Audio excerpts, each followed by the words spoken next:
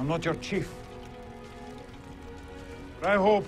Since the release of its first season in 2014, it didn't take long for fans to fall in love with the characters of Outlander, but it might surprise you to hear that the cast are quite mysterious. Join us as we take a look at some of the cast secrets only true followers need to know. Number 1. Claire Fraser is Caitriona Balfe's first main role. First up on our list is a secret that not many fans actually know about the show, and has everything to do with the beautiful woman that portrays the role of Claire Fraser. Caitriona Balfe was born in Dublin, Ireland back in October of 1979. Since Claire has been the solidifying force behind the last 5 seasons of the franchise, fans have come to know Caitriona's face and smile, making her one of the most liked actresses in the world at the moment. Fans can't imagine anyone else being picked as the leading lady of Outlander and love interest of Jamie Fraser. Caitriona wasn't always the popular actress that she is today. In fact, before bringing the character of Claire Fraser to life, she was wandering the streets as a struggling model, wondering when she was finally going to get her big break. But to her surprise, after picking up a few minor acting roles, the casting director of Outlander found her and just knew that she would be perfect. Just like that, Caitriona was able to pick up her first leading role in a television series, allowing her to hand herself over to the art form of acting. It's a good thing too, as Caitriona would be wasted as a mere pretty face. If we consider the things that she's made us feel over the past 5 seasons, there's no doubt that the showrunners made the correct decision by risking it all to bring her on. Number 2. Sam Heughan, thoroughly disliked by author Deanna Gabaldon. Around 50% of the Outlander fans love the show due to the often steamy appearances of Jamie Fraser, who is so expertly portrayed by the handsome Sam Heughan, but you'll be surprised to hear that the author of the source material, Deanna Gabaldon, was not very fond of the man at first. The same cannot be said about her reaction to Caitriona Balfe, whom she said she always imagined Claire to look like in her mind. But Sam Heughan was just too rugged to give off the sweet-natured persona that she had written Jamie with. That being said, the casting director asked whether Deanna would just give him a chance, to which she replied that she would. It was then upon seeing Sam all dressed up and ready to rock the world as Jamie that she fell in love with what he could do. In other words, Deanna actually envisioned Jamie to look a lot different than Sam, which makes sense considering her adverse reaction to his casting photograph. But when she saw him act out some dialogue in the company of Caitriona, he began to transform into the Jamie she had always known before her eyes. So the decision was made to make Jamie the leading man of the franchise. It's a good thing too, since the majority of the fans are still begging for his attention. Number 3. The role of Jamie Fraser was actually cast first. Not everyone had the same adverse reaction as Deanna though, with Sam becoming one of the first actors to be cast in the franchise. According to reports, the idea was for the casting director to take his time in the casting of the roles of Jamie and Claire, since they were the very crux of the show. Get them wrong, and the show may become disastrous after all. But when the casting director stumbled upon Sam's profile, there was something about the look in his eyes that sparked the interest of the production team. Upon viewing the footage of his audition tape, there was absolutely no question in mind. Sam had to be cast in the role before he lost interest in the franchise and was scooped up by someone else. This also explains why the casting director was so adamant about Deanna giving Sam the opportunity to rub off on her. Luckily for us, this is precisely what he did. Number 4. The series makes use of some impressive hairstyle artists. If there is one thing that Outlander concentrates on, it's the aesthetics of Jamie, Claire, and Bree, all of whom have been made to look precisely like the characters that were described in the original source material. But since the actors and actresses who portray these characters were not designed by Deanna herself, in the real world, they look nothing like the men and women we've come to love over the runtime of the franchise. A great example of this is Sam Heughan, who doesn't have the distinctive long brown hair that Jamie has come to be known for. In fact, his hair is actually naturally blonde. Sophie Skelton, on the other hand, is a straight-up brunette who was chosen to portray the role of a fiery redhead. When it comes to Caitriona, her hair is actually naturally straight, which is a far cry from the curly hair that Claire rocks on a daily basis. In other words, the hairstyle and makeup department had a lot of work to do when it came to the creation of the aesthetic we've come to love. Deanna was brought onto the set when these characters were first fitted for the roles, and helped the artists behind the scenes create the image that we now have of the leading characters. As it turns out, this was the right move, as we simply can't imagine a blonde Jamie Fraser hunting our dreams. Well done, hairstyle artist, you've done some impressive work over the years. Number 5. Behind Jamie's scarring. Another behind-the-scenes secret that has been revealed over the last few years relates to Jamie's back, which fans will know has been scarred from a pretty traumatic past event. It's an injury that unknowingly led to the development of the man we know him as, so it's important for the audience to be reminded of this each and every time he takes his shirt off. But you might be surprised to hear that it's more than just makeup applied by the makeup artist on the payroll. While they do have a lot of work to do in an attempt to make the scarring appear more natural, it's the props department who really needs to be thanked for this overall impression. Believe it or not, this scarring is actually the result of silicone molds, which Sam has been asked to wear every time the script asks him to get semi-naked. Once applied to his skin, these silicone molds are then treated by the makeup department to blend into his skin, giving off the terrifying vision that Claire has come to love. You'll also be interested to know that the silicone molds in question consist of two pieces which are attached in the same way each and every time. These molds have also been used for the first season onwards for the sake of consistency, and have been made lighter each and every season to match the fact that Jamie as a character is aging. It's a tiny detail that goes unnoticed by most viewers, but this little attention to detail is what makes Outlander such an incredible show to be a fan of. Number 6. Casting of Sophie Skelton took a lot longer than initially thought. If you thought that Sam Heughan had some casting trouble, just wait until you hear what happened to the lovely Sophie Skelton. As it turns out, the actress had first auditioned for the role of Brianna back in 2014, but felt like she had missed her opportunity to be part of Outlander since she hadn't received a call back. When the role of Brianna became necessary as Jamie and Claire got closer with one another, the casting director dug through some old footage and found Skelton's tape to be quite convincing. The actress was over the moon when she finally was told that she was going to be brought on to play Brianna. Not surprising considering this was a few years after she had initially auditioned. That just goes to show you that you should never give up on your dreams. Number 7. Richard Rankin is actually a talented singer. While the majority of Outlander fans were pleasantly surprised when Roger McKenzie sang for the first time in the franchise, fans of the man who portrayed the character Richard Rankin were fully expecting this to take place. This is due to the fact that Rankin is known to be a pretty popular Scottish singer. In other words, his performance during the Scottish Festival in Season 4 was actually real, with the entire set being treated to his performance in real time. That being said, Sophia Skelton was the first to point out that she was glad when Rankin's time at the festival was finally over. According to her, his constant attempts at perfecting this performance were driving her crazy on set, and she wasn't the only one. But since we've heard Rankin perform time and time again by rewatching the episode, it now makes sense that this performance was so raw. Another brilliant detail to add to the list. Number 8. The beloved kilts of the Scottish warriors. Last but not least, we know that there's quite a bit of historical accuracy when it comes to the runtime of Outlander. Nowhere is this better seen than in the attire rocked by the Scottish warriors, who pull off their kilts in the best way possible. According to Sam Heughan, this authenticity is taken even further at times, with some of the actors choosing to go commando underneath, which is how the Scots used to do things back in the day. Whether Sam was one of these actors, we have no idea, but he has stated that his experience in the kilt was quite liberating, so do what you will with that information. Well, that's the video for today. What do you think of the Outlander secrets you've learned here today? Be sure to let us know in the comments section below. See you next time.